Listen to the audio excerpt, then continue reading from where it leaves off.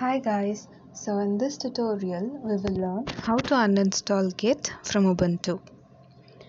To remove the Git package alone, execute the command sudo apt get remove git.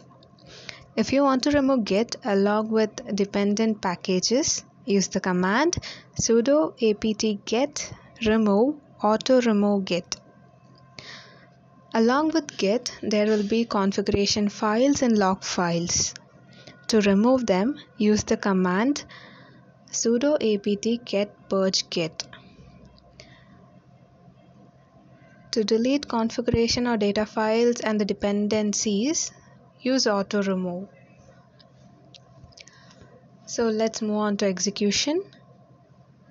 Right click, open the terminal. Here's the terminal. Let's check which version of Git is installed in our system. For that, use the command git ---- version. So in response, we get the version number. So in my system, 2.17.1 version is installed. Let's use this command to uninstall Git. Sudo apt get purge git.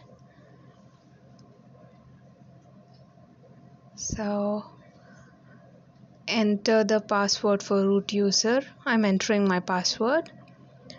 So I'm using here purge. So it means the configuration files and log files associated with Git will be removed. So do you want to continue? Type Y and press enter. So after this operation, 32.3 MB of disk will be freed. So we are done removing Git, associated configuration and log file from our system. See, along with Git, few packages will be installed. If you want to remove them as well, use the command sudo apt get purge auto remove git. So do you want to continue? Type Y, press enter. So auto remove is used to remove packages that were automatically installed along with Git, which may no longer be needed. There may be some library or there may be anything.